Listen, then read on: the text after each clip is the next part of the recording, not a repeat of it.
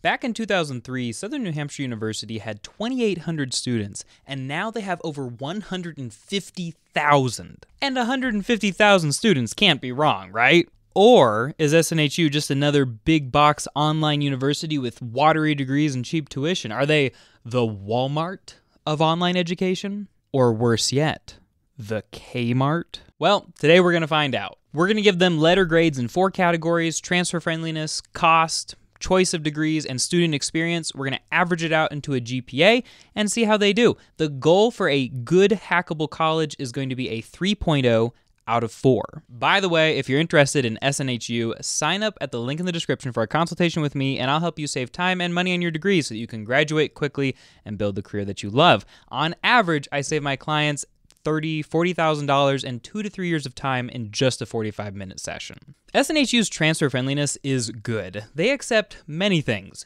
Many things. Do you have CLEP exams? Maybe some DSST exams? Are you wanting to do Sophia courses, straighter line courses? Southern New Hampshire University accepts many of all of those. And they accept a lot of transfer credit from other colleges. I'm not saying that they'll accept everything or that they'll accept it exactly how you want them to, but they do accept a lot. Plus, they have a super robust, life experience degree credit plan program where you can get college credit for trainings, for experience, work experience, for certifications, so many different things that you just get credit for, basically allowing you to turn your work experience into college credit super easily. And like most online colleges, SNHU only requires that you do a minimum of 30 credits of your degree through their courses. So that means you can hack with CLEP, Sophia, DSST, everything else, up to 75% of the degree. And for all of those very excellent reasons, SNHU gets a robust A for transfer friendliness. Now let's talk cost. SNHU is literally the cheapest per credit hour cost I have ever seen. Of course, you can go to dirt-free community colleges, or maybe if you're an in-state student at an already really cheap school, you could maybe do a little bit cheaper than that. But for everybody, from no matter where they're at, SNHU charges $320 for undergraduate credit hours. That's only about $38,000 in tuition total, which is like $13,000 cheaper than what the average online bachelor's degree costs. And you might ask yourself, wow, how is that possible? And I'll tell you the answer is that they only pay their faculty $2,200 per online course. So for that reason, SNHU gets an A in cost. When we assess degree options at a school, we're looking for 2 things: variety and flexibility. For variety, SNHU has over 110 different bachelor's degrees and bachelor's degree specializations to choose from, and they really do have a little bit of everything. They've got accounting, art, business, criminal justice, education, engineering, health, liberal arts, math and science, psychology, social science, technology, and within all of these, there's a lot of subcategories, and they do a really good job of being able to serve almost every single student out there. And these degrees are pretty flexible too. I mean, you'll notice with this Bachelor's of Business degree, you've got 42 credits in general education, which means that's a lot of space that's pretty hackable.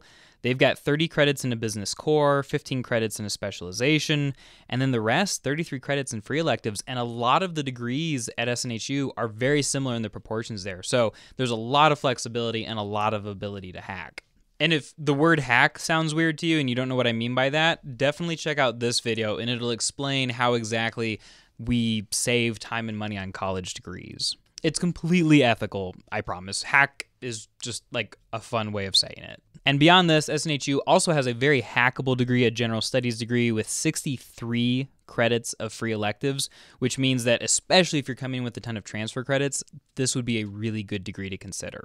And so, unsurprisingly, SNHU for degree choices gets an A. Finally, we've got student experience. Sure, SNHU is fast, has a lot of choices, they're inexpensive, but what do their students think about them? Let's talk SNHU quality. So first off, SNHU has a 93.5% acceptance rate, which means you're not likely to get rejected, but they only have a 39% graduation rate, which in terms of online schools is maybe slightly better than average, but in terms of schools in general, not that great.